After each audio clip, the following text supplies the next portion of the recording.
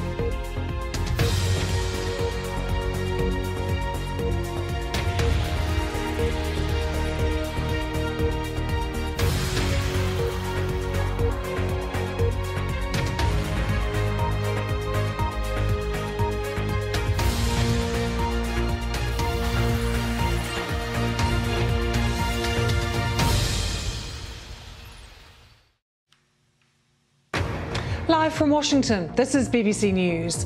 Police in Kentucky say several people have been shot on a highway in Laurel County. Protests across France over the appointment of Michel Barnier as the new Prime Minister. Huge rallies in cities across Israel. Demands are growing for a deal to release hostages in Gaza.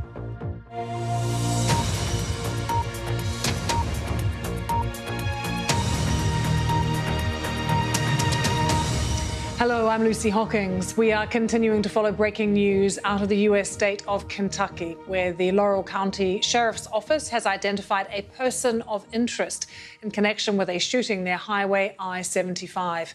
Authorities consider Joseph A. Couch to be, and they quote, armed and dangerous, and have urged members of the public not to approach him.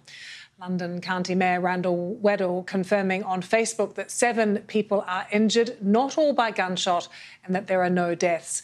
The mayor also reported a continuing active shooter situation near the scene about 9 miles outside.